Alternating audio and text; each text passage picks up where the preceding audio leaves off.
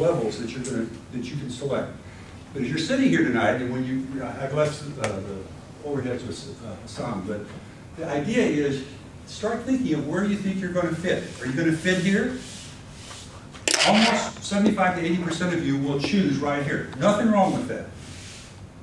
But that leaves this person with 5%, leaves this person with 5%.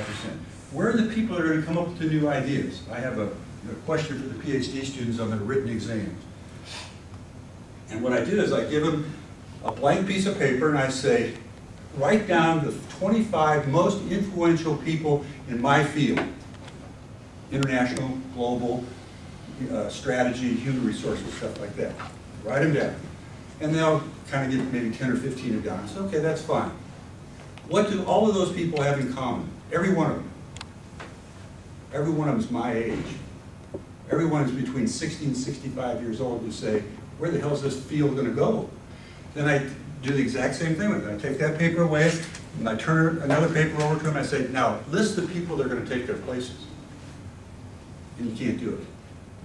And the reason you can't do it is because people don't distinguish themselves here.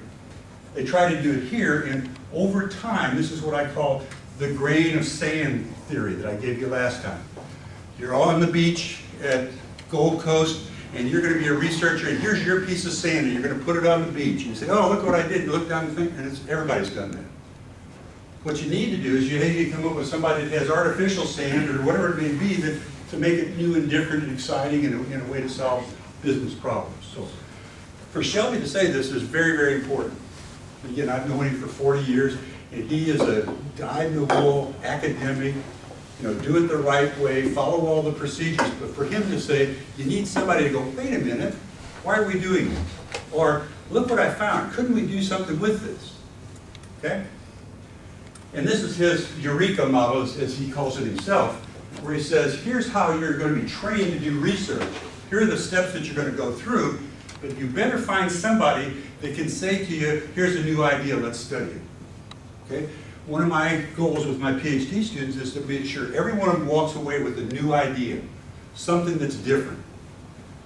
Okay? Her predecessor was working with me on repatriation. Okay, that's my topic. I think the topic we'll work with her is on the liability of foreignness. By being foreign, being different, how foreign can I accept back into my organization and still work with you? Still absorb you as being a part of my organization? I think that's a really interesting new topic. Brand new, no, but the way we're going to position it, I think will make it really new. All we're saying here is, you're going to be taught to do this. If you really want to be this person over here that develops new knowledge, you better learn some of this. And it doesn't mean you're a genius, it just means you've got insight. I call it intuition. Okay? It's people that can look at things and see something no one else sees. You all look at the same data and you say, wait a minute, there's some data missing here. If we had this piece of information, it would help us do that. That's insightful. Okay? Okay? Here's some things that are taking place in the research environment. Here's some things that I think you need to be aware of that are going to impact you as a researcher. I don't care whether your field is marketing, management, engineering, it makes no difference. These things are happening.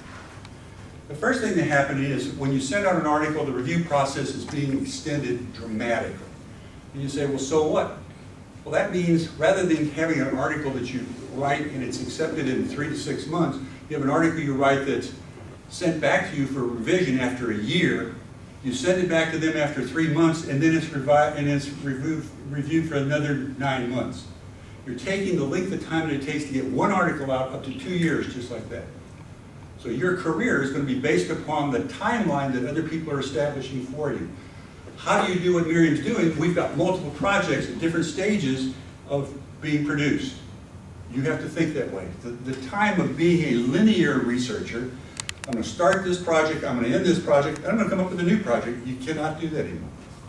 This system will not allow you to do that. You won't be acceptable in your profession. Because at Bond, I know they're shooting for 2 articles a year. Can they do that? The answer is yeah, but you better have 10 articles out there being reviewed. Because the acceptance rate at most better journals is going to be somewhere between 15 to 5%. So you say, well, okay, I've got 10 or 15 articles out there, and that will give me 2 at the end of the year. It's really going to be hard to get at the end of the year when the review process is over a year long. You're going to say, well, look at all these things I've got under review, and they're going to go, we don't care. What have you done for us lately? The next thing that's coming out is the revisions are just crazy. I got a paper back, not the one you saw, Mary, but one with David Griffith. The comments by the reviewers were longer than the paper. One of them said, do this. One of them said, do this. And the editor was in the middle saying, do both of those. It was the old adage, which we use in the States, we started out with a horse and we ended up with a camel. You know, I don't recognize what it is that we're writing. I get papers back after to do the final, they're called galley proofs, going through and looking, which I normally let Miriam do. She does it better. And I start reading the article and I go, I didn't write this. Miriam didn't write this. This is something that some ghost reviewers out there actually wrote for me. And you've got to learn how to deal with it. I think this is a major, major problem. One of the first things that's going to bother you, think about going down to the casinos and saying, well, I'm going to go gambling tonight, and I've got probably a 15% chance of winning any money. And if I win some money, they're going to pay me some money I don't want.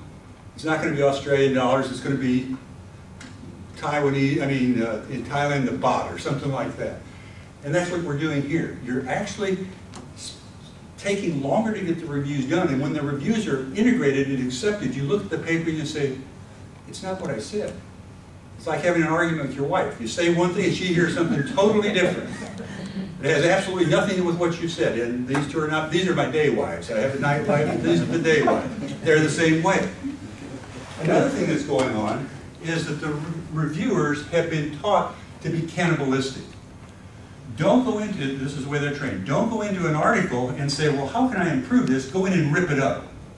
I'm an editor of a journal. I have a reviewer on my editorial review board. And I know David, and I hired David in his first job. He has never accepted a paper in 14 years. He's never accepted one. He's never even gotten close to accepting a paper. Now, why do I keep him on the review board? Yeah.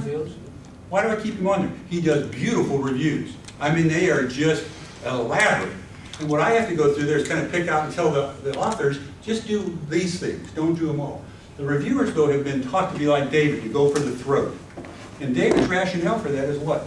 Well, there's only so many pages in that journal every year, and if I get this article, accept this article, then he keeps one of mine out of getting those pages. Now, he's warped, I understand that, but there are a lot of people out there like that that say, my job is to keep you out so I can get in.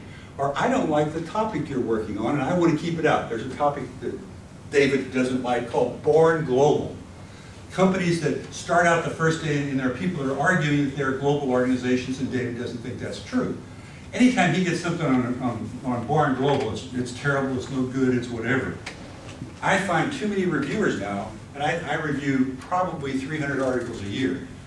I find too many people not being constructive. What they want to do is say, you're foolish, you don't know what you're talking about, you haven't read this article, rather than saying, hey, did you ever think about looking at this? You could add this theory into here. And that's what a reviewer, when I grew up, was supposed to do. Now it's go for the throat and show how stupid the person is. The outcome of that is what? Very insidious outcome of that. What is it? Less papers.